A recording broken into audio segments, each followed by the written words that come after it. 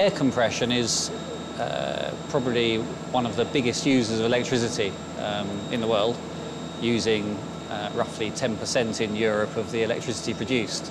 So there is a need for higher efficiency. The blade compressor is a novel air compression or gas compression machine. What happens with a piston and cylinder is that as this piston drops down in its cylinder, it draws air in above it, and as it goes up again, it compresses air in front of it. You could imagine this as a piston and cylinder, but the piston's been wrapped around. So if you look at the orange piece here, the orange piece you can see forms the piston.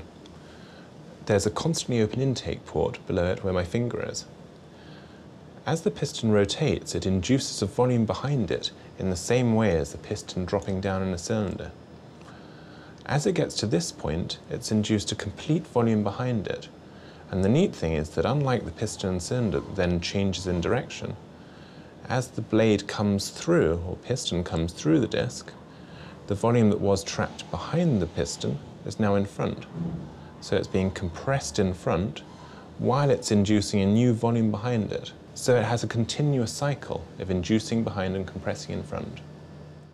Our current projections are putting it somewhere between 15 to 25% better than the majority of air compressors in use.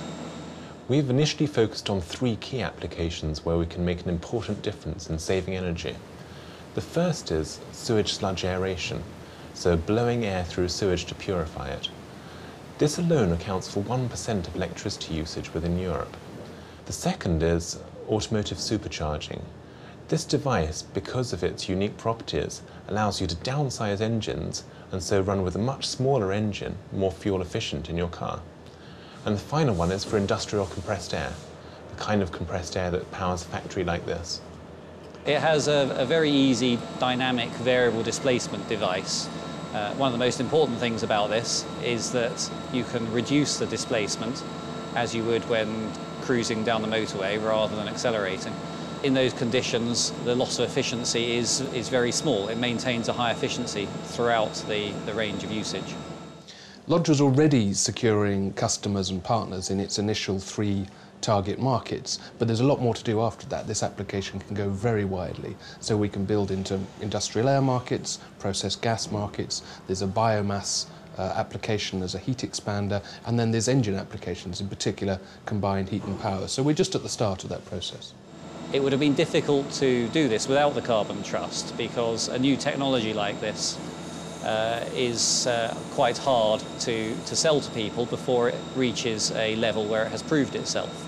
That's where the carbon trust came in, to develop the initial idea to a functioning prototype.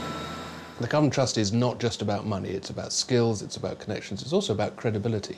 Working with the carbon trust and being in some ways connected to the carbon trust is very valuable to us in terms of credibility as a small company.